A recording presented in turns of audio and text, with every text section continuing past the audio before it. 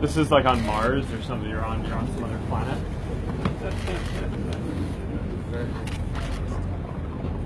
You can look around.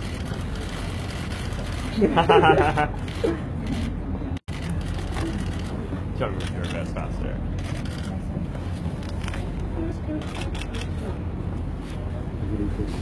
This is an example of how people might use it for research. Right, so it takes a scientific scene and blows it up, so now you can explore like you're in it.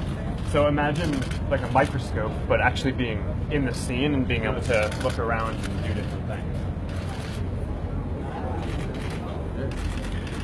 Mark?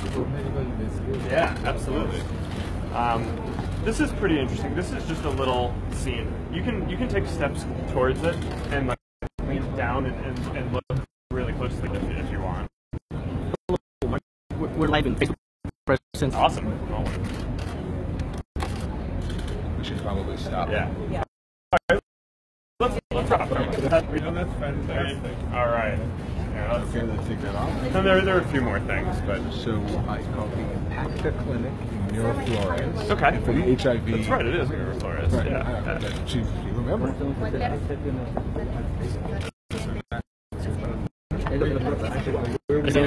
How about the experience? Incredible. It feels real, right? Where Brenda?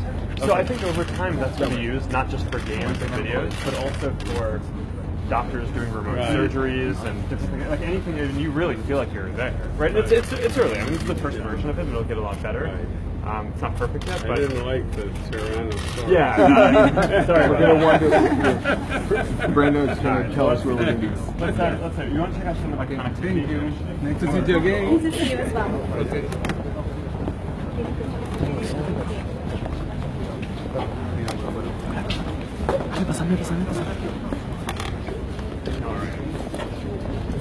Come in here.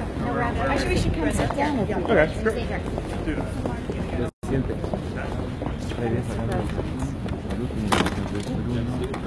Bruno, Jaime y Patricia. Yo tengo los...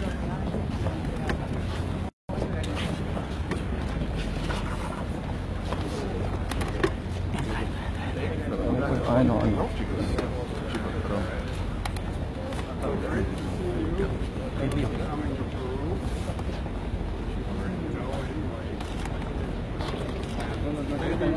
Start with help.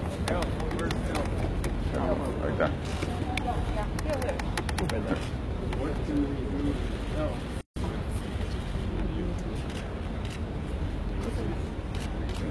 Patricia, she has her PhD from the University of Washington. She's a kinesiologist. Yeah. This is very important to me.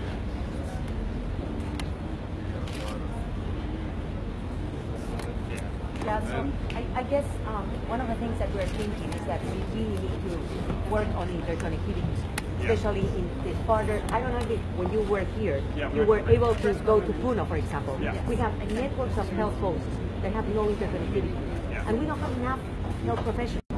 So I think we need to use telemedicine. I think we need to use some ways of interconnecting all health workers, and maybe the same way as you are doing the education, we can use the same type of tool to try to connect everybody and have a community of health workers around the country, and sharing knowledge, sharing practices, and also to connect with people around. So I think there is a lot of potential. So We would love to work with you on that. So the workplace program that we are rolling out now around the world, it's ready to use. So we can, just like we're going to roll it out with the education department, we are ready to work with you to work on that with help too. That's something that we can start working on immediately, and we'll go back and follow up on that. The other thing that I think we could follow up on over time,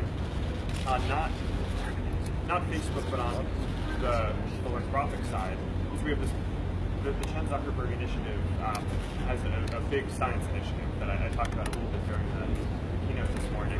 And as we ramp that up over the next few years, it would be great to find ways to work together on that as well.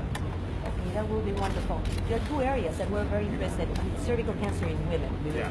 So prevention of cervical cancer in women, new technologies, how to connect them. So maybe that, in that sense, we can direct